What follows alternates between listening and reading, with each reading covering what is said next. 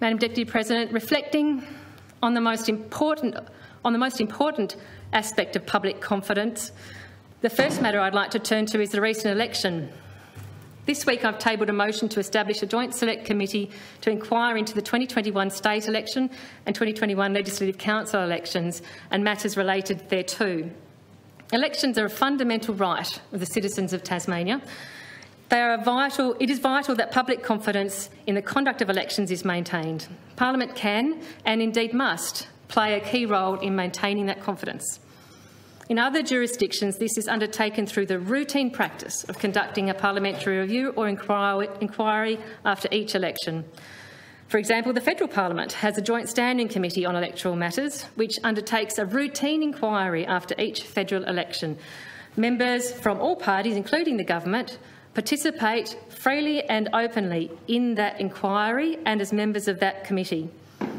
The inquiry that I propose will deliver a general review of the administration of the 2021 elections, as distinct, I would point out, from the outcome of those elections, which are not part of the inquiry.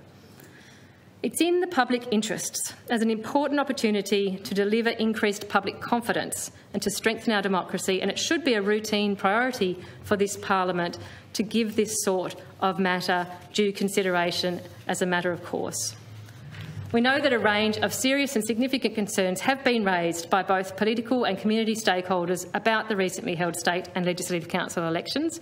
These concerns have included, but are not limited to, the legitimacy of the rationale for calling an early election, concerns over breaches of the caretaker conventions, issues with the pre-selection and subsequent resignation of Adam Brooks in the seat of Braddon, concerns over potential voter disenfranchisement due to the apparent failure to provide Legislative Council ballot papers at all voting booths, and significantly for this chamber, numerous concerns with the appropriateness and the impact of holding concurrent elections with the state and Legislative Council elections run on the same day.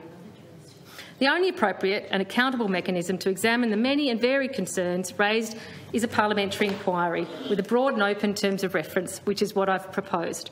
I believe it's particularly important for our parliament to show leadership and accountability on this, given the fact we have now experienced 2 state elections in a row that have given rise to community questions, concerns and prompted a diminishment of confidence in our democracy amongst Tasmanian citizens.